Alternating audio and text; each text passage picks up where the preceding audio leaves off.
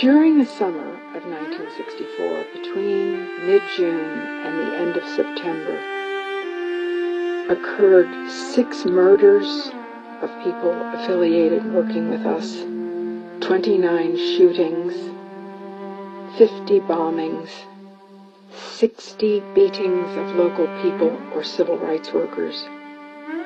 And indeed, on June 21, 1964, 3 of my fellow workers disappeared.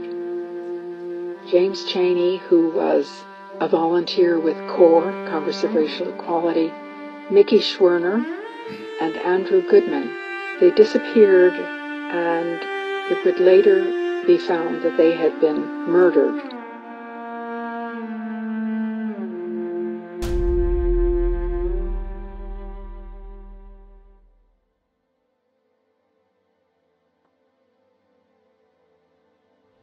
The Mississippi Burning trial, and I didn't find out about this until, later on in my life.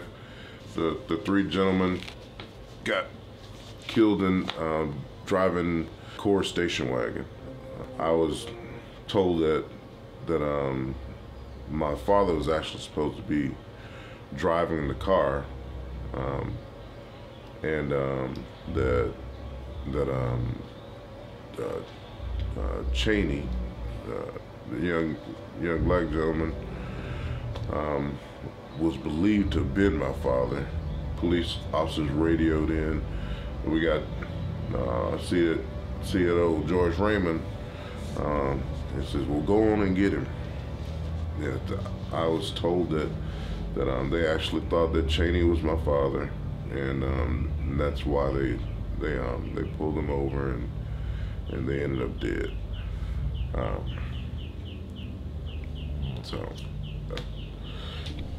That was